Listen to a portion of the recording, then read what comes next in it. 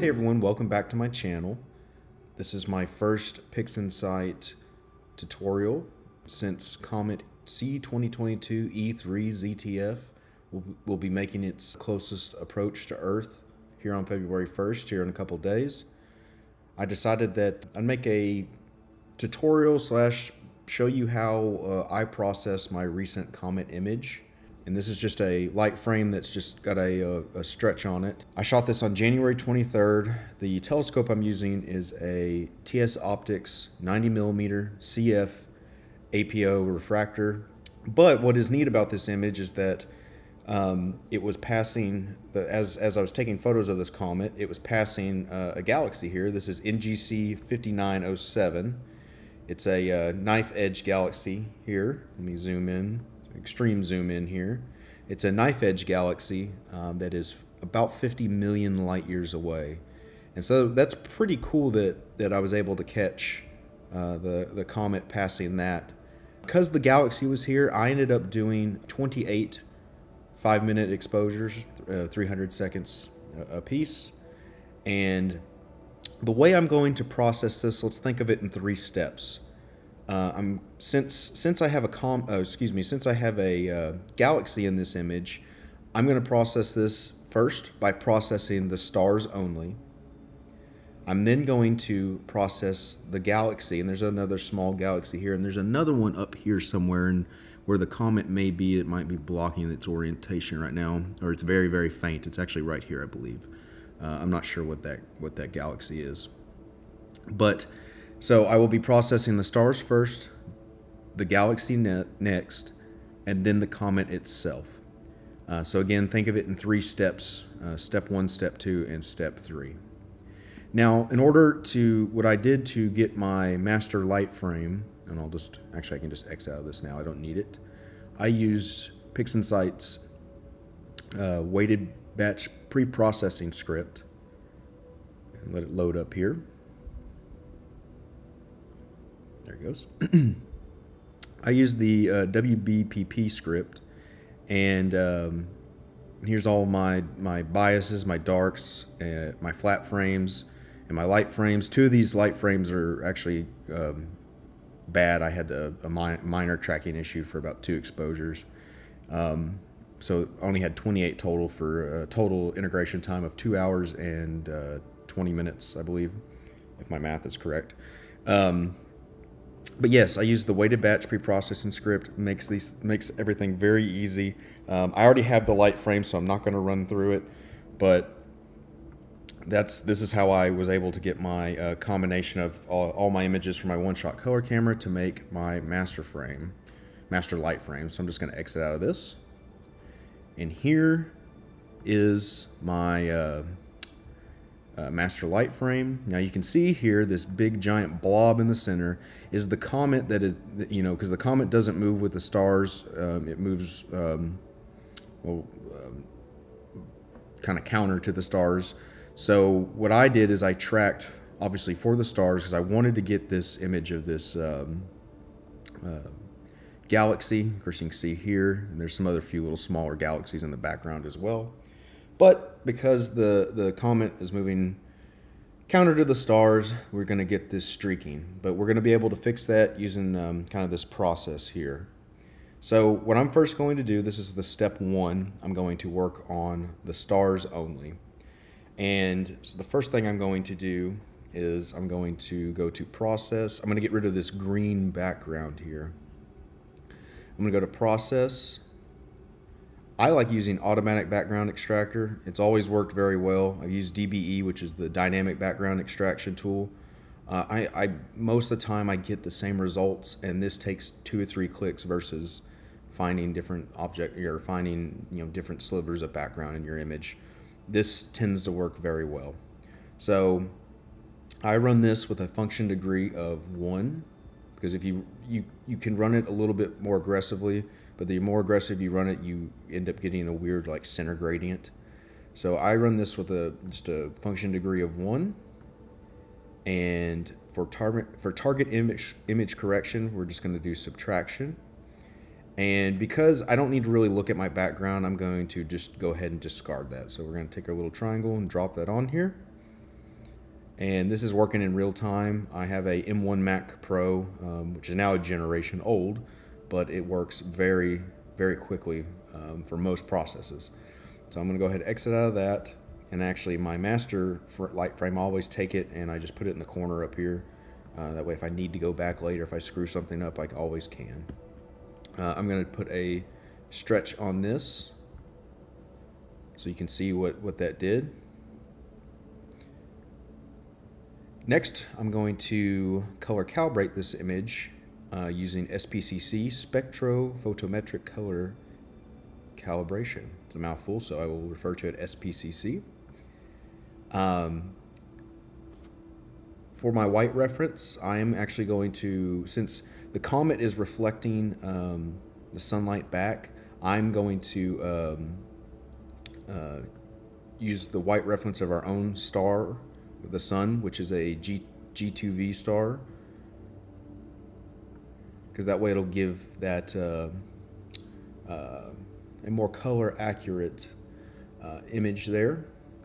For the ideal QE curve, quantum efficiency curve, I like to use the Sony sensor, in which my ASI 2600 has the 571 sensor. I leave everything the same. I do keep background neutralization checked, and for region of interest, I will make a preview of some of the background. So I'll just zoom in and find a spot here with no stars and get me a little bit of a background image here. Doesn't need to be a very big one. Perfect. Select region of interest from preview, and we will get that preview. So we'll hit OK. And now I will run SpectroPhotometricColorCalibration so we can color correct our image here.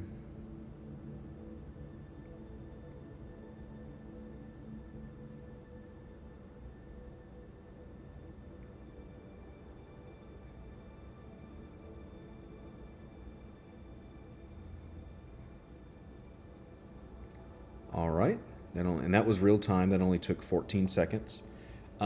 These numbers right here, these white balance factors, you're going to want to write these down. In fact, I got a piece of paper here, so I will write these down so I can remember them. Later, once we're going to use StarXterminator to extract everything out of here. In fact, real quick, so you see, I'll add a new stretch to this. Since we're going to separate the comet from the stars, we want to be able to color correct the comet, and since we're actually going to use individual comet photos to get the actual image of the comet, so we're going to just want to save these white balance factors here so that we can accurately color correct that comet image later. So let me write those down real quick so I remember them. We can close out of that. We can close out of SpectroPhotometric color calibration. Next, now that I'm color calibrated, I am going to use BlurXterminator, and I can actually get rid of this preview too. BlurXterminator is a third-party process here. It costs $99. You can get it from RC Astro, but it is very much worth it. It's basically a deconvolution software or process that uses AI to enhance your images. It works wonders. So I'm going to use BlurXterminator here. I like to, the default is set to 25. I've lately been running it down at about 15. Doesn't over sharpen or anything. And I let it choose the automatic PSF for this. It seems to have been working really fine for me. So I'm going to drag and drop that onto here. All right, and see that made the stars a little bit smaller, and then corrected any kind of elongated stars that I had. In fact, we can show a before and after. Pretty subtle, doesn't overdo it, and looks good. So I'm done with that. Next, I'm going to extract the galaxy and this comet blur from this image, and to do that I'm going to use StarXterminator, which is again another process from RC Astro. This is simple as long as you got your AI select and the generate star image selected. It is simple as dragging and dropping.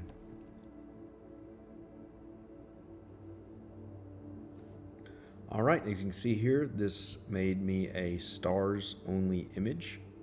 I'm going to exit out. It made me a stars only image, and as well as the image of our galaxies here and the big comet blur, which we will fix that in just a minute. Now you notice in my star image here, even though it did a great job of removing everything, there's still some residual effect here. Almost looks like a DNA spiral. There's still some of that residual effect here from removing the comet out of here. But what we're going to do real quick is stretch this image so that we get a nice, nice just normal star field image here. For that, I'm just going to go to Processes.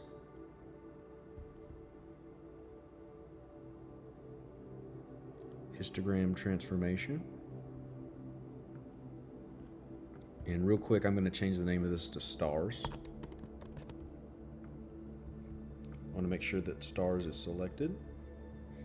Go to my preview here. I'm going to get rid of my auto stretch so that it's completely darked out, and we're just going to lightly stretch this star image here.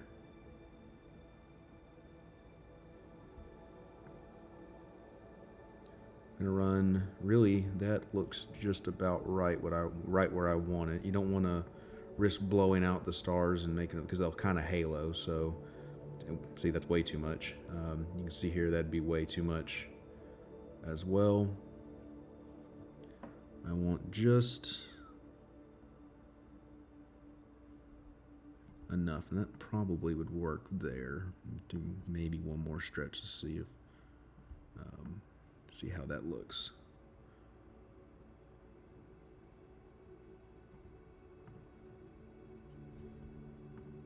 And there we go. We have a stretched star image here. So what I'm going to do now is fix, remove this residual here, this from X out of here, from the when we remove the comet. And see, there's that little galaxy that I was talking about, just tiny little galaxy there. So I'm going to go to Processes. What is it? Clone Stamp. Works very similar to the way Photoshop does. Just the radius of your brush essentially. And you're going to, on the Mac, hit Command and click, and that'll give you a little circle here, and you can just paint over these sections that you want to have cleaned up. So I'm going to take a minute here, and I'll just fast forward it because I'm going to probably end up losing a few stars, but it won't matter because the comet will be kind of covering them anyway. But you definitely don't want this nasty looking image here. So again, this works very much like Photoshop. So I'm going to just speed this up here and clean up this image.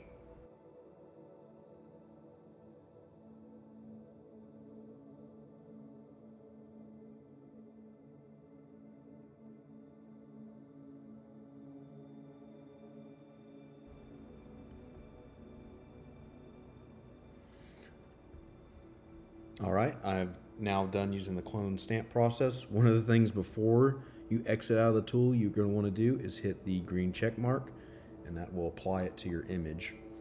So now we can exit out of the clone stamp tool, and as you can see, everything's been kind of cleaned up here in that corner where the comet was. Now if we zoom in a little bit, we notice there's kind of a green tinge around the stars, especially right here. That's some little residual galaxy. And that's a little bit of the residual galaxy of NGC 5907. So in order to fix that, I'm going to go back to Processes and go down to Process, sorry, and go down to SCNR. And I'm going to remove that green tint from this image. I'm going to do it about 80 to maybe 90%. I want to save some of the green, not quite all of it. We'll fix the rest of it later. So I'll just simply drag and drop that on there. And you see how that cleaned that up. So now it has a much more natural color. Again, that's just part of the galaxy, but the stars don't have that kind of green halos around it. So with that, we are done with the first step here, and we have processed our stars. And now we're going to move to the galaxy image. All right, for the galaxy image, well, first I'm just going to minimize my stars over here and just put that over here so that I don't lose it. I'm going to expand my galaxy image back. The first thing that I'm going to do on this is use RC Astro's NoiseXterminator to get rid of some of this noise here. So we'll go down to Process and NoiseXterminator. Now, instead of running this at full, or the defaults here, I'm going to run this at about 40%. I don't want to overdo it, because it can kind of, if you run it at its full or default denoise option, it can kind of blur the image a little too much. So I'm just going to run it at 40%, leave the detail at 15. We'll see how this cleans this up zoomed in here.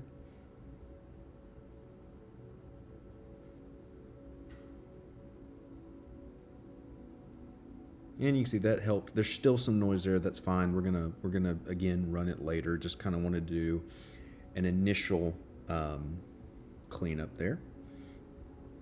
And now what we're gonna do is I'm gonna stretch this image. Actually, I'm gonna also run a background extraction just on this. So it's gonna be this exact same. I'll leave the background so we can look at it here, but I'm just gonna drag and drop it.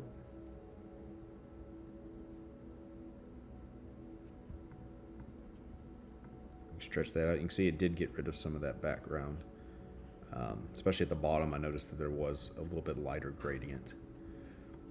So I'll just minimize this one. This is our one with background extracted on here.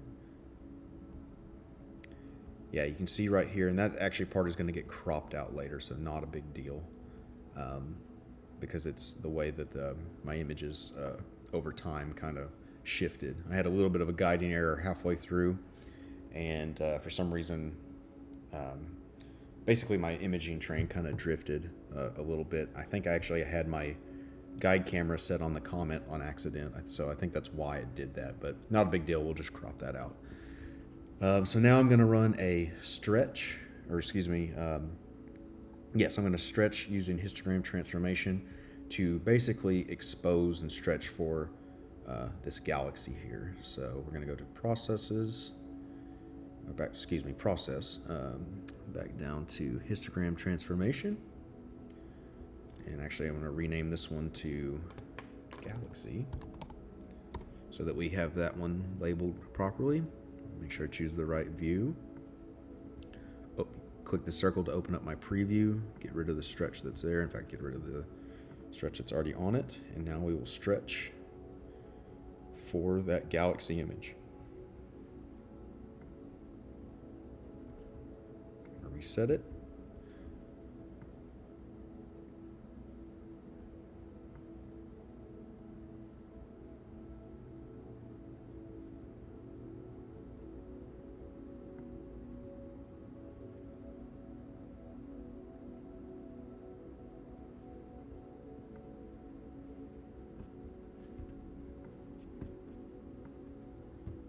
Zoom in on here and take a look at it. All right, pretty content with that. You can see some of the detail that'll kind of pop back in once we get it added.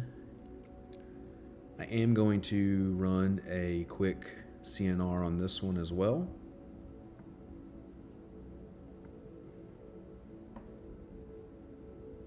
It helps kind of clean that back up. Now, I'm also going to clone stamp the galaxy out of here. So, much like we used earlier, I'll go to Process, Clone Stamp, and we'll make my radius a little bit bigger because we're going to be removing this galaxy here. Sorry, I had to click through slowly. I think that 75 ought to work pretty well.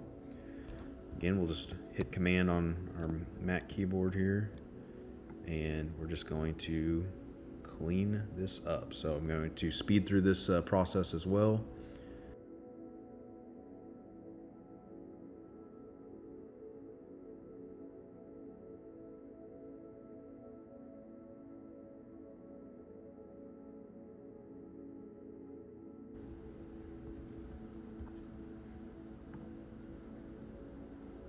Okay, now I have my galaxy image. I have the comet removed from there. So we can just set our galaxy aside because we're now ready to process the comet, which will take a few more steps. All right, we're on step 3. Now we're going to make our comet only image. As I mentioned before, I had 28 original light frames to make, 28 original light frames to make this image, but I'm only going to use about 8 of my comet frames to make the comet image. Part of that is because, again, my image train did shift a little bit midway through, and then really those 8 images I found, they are a little bit closer to this galaxy, so it's only going to be, in fact, if we zoom in here, that's where my image train screwed up, and it's actually missing 2 different light frames, but I'm going to be using these first 8 light frames to make this image. It's going to make that ion tail a little bit sharper. In hindsight, I probably shouldn't have shot 5-minute exposures, but I really wanted to kind of get as much of that ion tail as possible. So we'll just minimize that again. We're going to start with StarXterminator because we're going to make some starless comet only images. So we're going to go down to process. Process.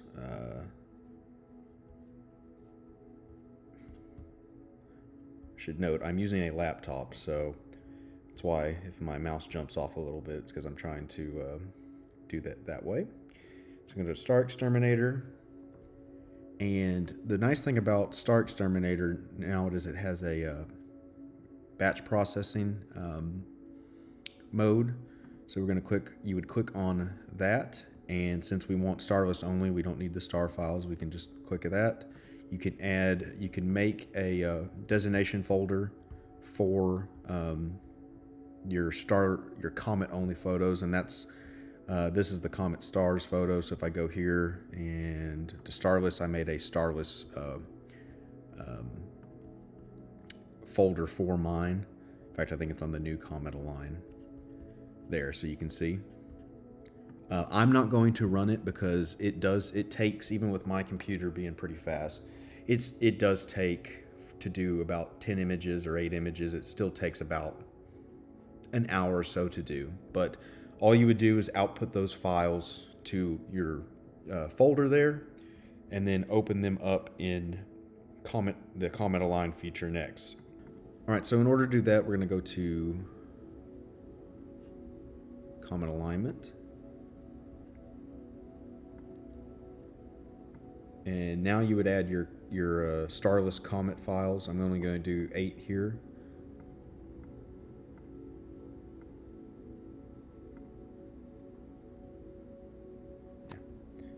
Open those up. What you would then do is down here, click on Show First Image, and that'd bring up your first image in your set here. You're going to click, you're going to stretch it just so you can see it. And you're going to take your little arrow and just click on the center of the comet there. You'll then go to Show Last Image. Do the same thing. We're going to run a stretch on it. And click on that one as well. You're going to create a output directory. I've already done this, so I'm just kind of showing you again. You would then create an output directory and run this. Doesn't take very long at all. And what that will do is create a file list of Comet Align photos. They'll have a CA at the end of them. So we're then going to integrate these in and make a Comet Align image. So we'll go to Image Integration.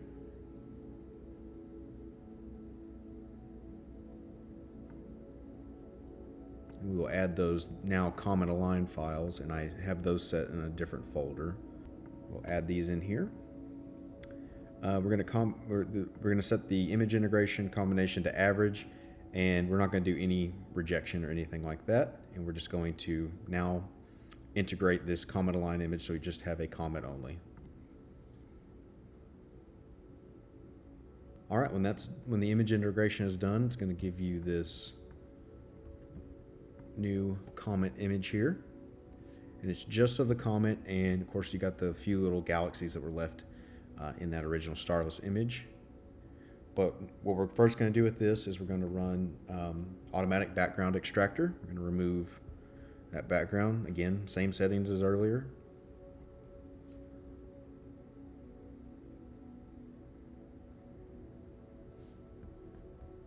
Here's our background. You can see it's just that green blob there.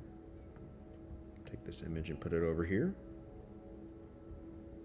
I always like to put my master files up here so that if I need to go back to them, I can. Now I'm going to put a quick stretch on here so I can see what I'm looking at. And now I'm going to color calibrate this image using those numbers that we wrote down earlier. So we'll go to Processes again, go to Color Calibration, and reset this here. And what we'll do is, instead of structure detection, we'll click manual white balance, and we'll enter in those numbers that we had earlier. Find them here. And now we will run that. We can see how that color corrected the image quite nicely. And on the stacked one, you can see now how I've got some of the ion tail is visible here. It's not as bright as I'd like it to be, but that's certainly fine. I'm going to now run NoiseXterminator on here as well.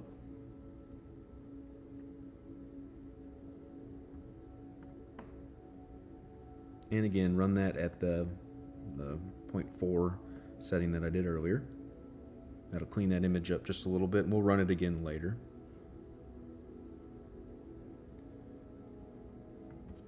And now I'm going to use Histogram Transformation to stretch this comet image, and we're going to basically expose it for the comet. So we'll go to Histogram Transformation.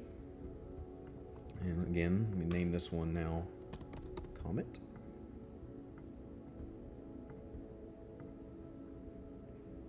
Click the circle, give us our preview.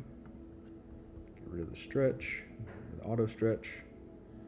And now we begin the process of stretching this comet image out.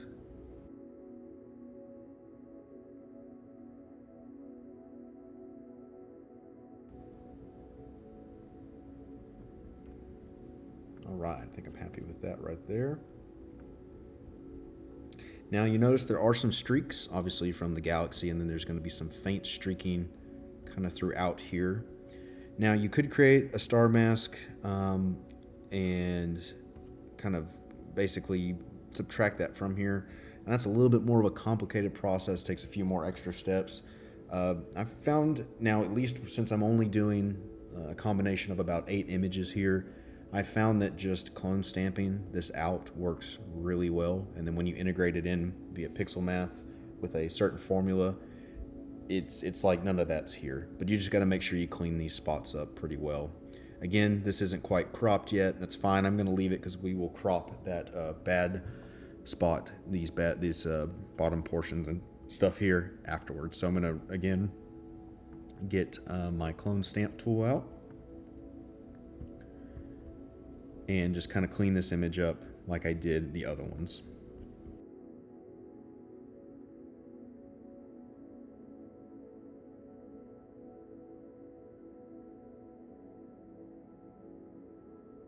So now what I'm going to do is use pixel math, and I'm going to combine my comet and my galaxy image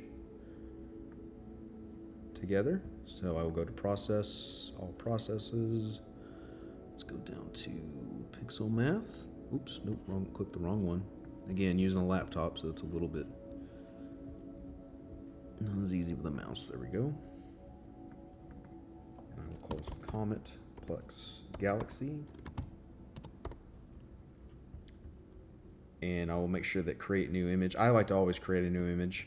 Make sure that's selected. Why did it fail? Oh, oops. Got to spell galaxy right. And there we go. I now have a comet and galaxy image. Minimize these two. I'm going to name this one Combo. Okay. Whoops. Name the wrong one. I'm going to name this one Combo.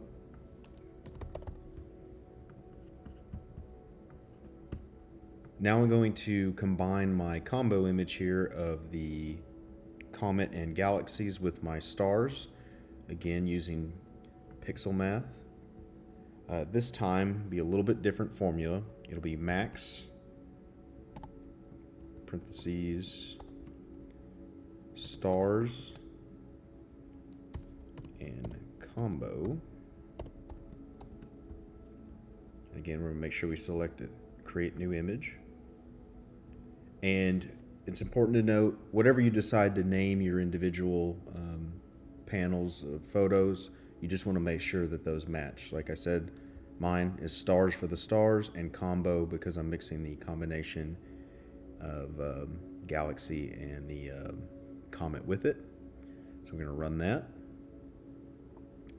And there we go. We're left with this new image of everything combined. You can see in the background there is a little bit of the streaking. It's not horrible because we're going to fix that. I'm first going to give this a crop to crop out those darker areas. Let's go to dynamic crop.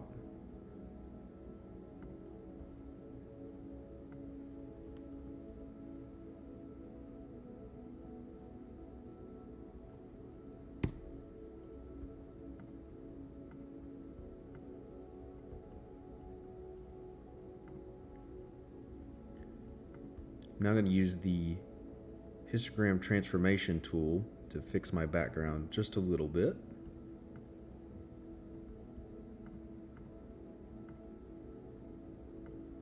And basically I'm going to use this just to crush my blacks a little bit. I've got a little bit of space here, which will be, I'll be able to kind of crush my background just a little bit.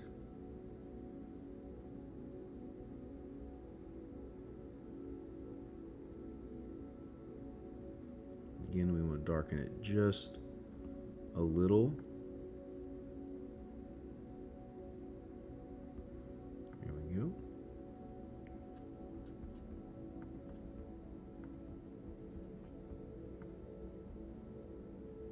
And there we go. We have a pretty nice image here. You see you got a good amount of detail in the galaxy. Not bad for about 2 hours of integration on a galaxy that's 50 million light years away. And of course here on the actual comet itself I can see the split ion tail along with the anti-tail on the front of the comet. In fact, actually I'm going to add one more thing. I'm going to go down to curves transformation, and I'm going to add just a little bit of saturation and maybe just a little bit of brightness. Try to fix this image just a little bit more. I'm going to go to the saturation tab here on the curves transformation. You can see if I pump it up too much, it adds way too much saturation. So I'm just going to bring up just a little bit, put a little bit more color in those stars and in that galaxy as well. There, I think that's fine about right there. We click the little before and after circle over here. See, there's just a very subtle change. Very subtle. Before I click the square button here, I think I am going to just do a little bit of curves. Just bring up my mids just a little bit. Make a little S curve here. Just drop the shadows again. And as well as my highlights. And I'm about to bring this image into Photoshop, and I'll be able to edit this just a little bit more. Again, very subtle changes. Brings out just a little bit more detail in that ion tail there. Alright, with those PixInsight edits done, I'm now going to save this as a TIFF file. Save as Comet E3. Save this as a TIFF file. the 16-bit TIFF file here, so that I can then bring that photo into Photoshop and finish out some of these color correction edits. PixInsight's a very powerful tool, but I find that Photoshop makes these things just a little bit easier, so we're going to switch over to there now.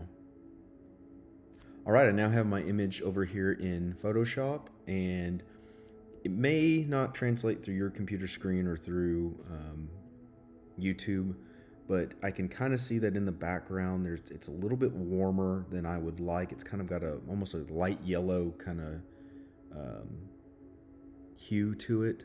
So what I'm going to do to fix that is I'm going to go to the color balance layer here. And I always start with my shadows, and I'm just going to add just a little bit of blue to the shadows.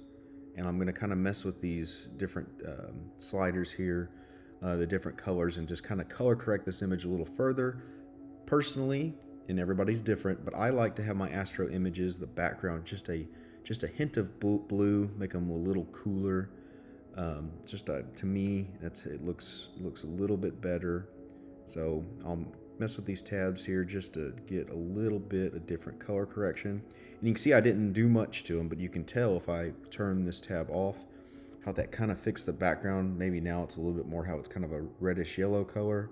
And then if I turn it back on, it turned that background to a nice kind of almost more of a neutral black, but with just a hint cooler in color temperature.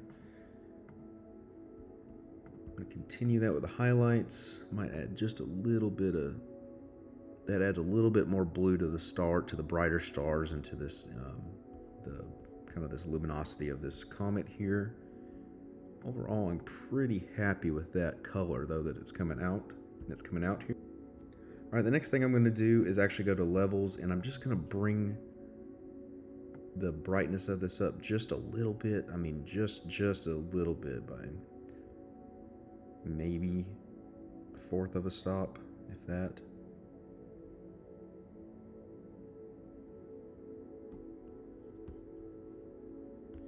Again, you can see my difference here. Maybe even just a little less than that. You can always type in the value too if you can't. There we go.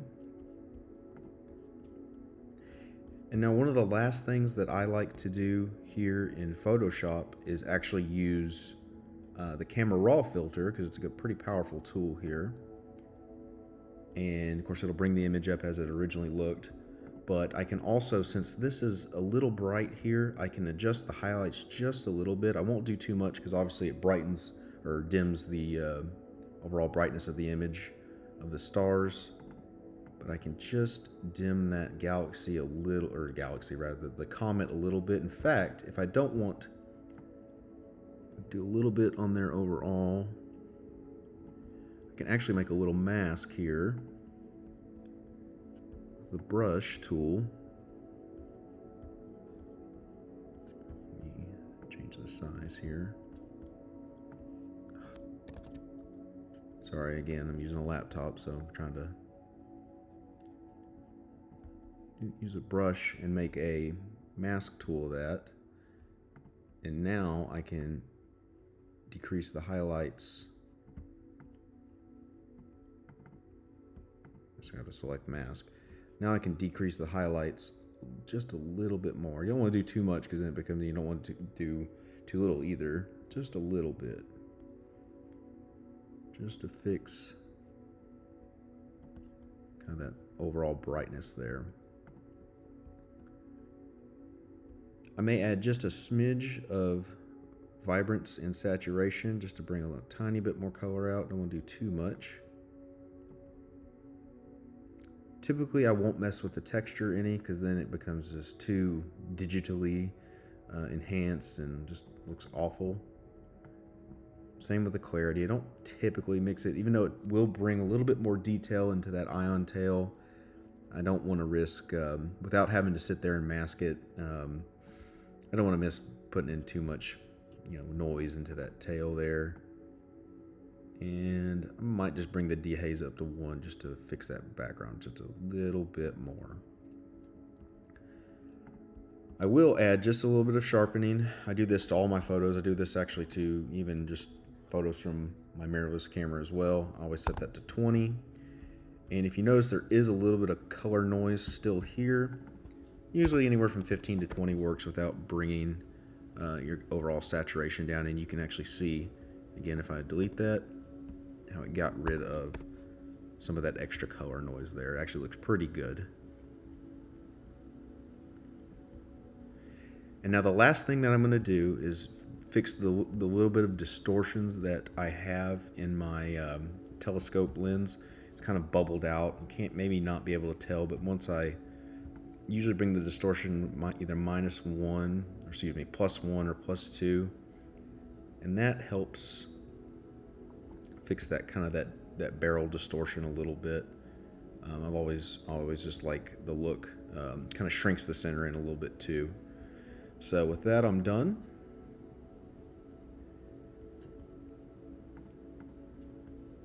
There you go. I'm very happy with that image, the way that looks. So now, just to fix this last little bit out, I'll crop my little distortion fix that I did there in Camera Raw.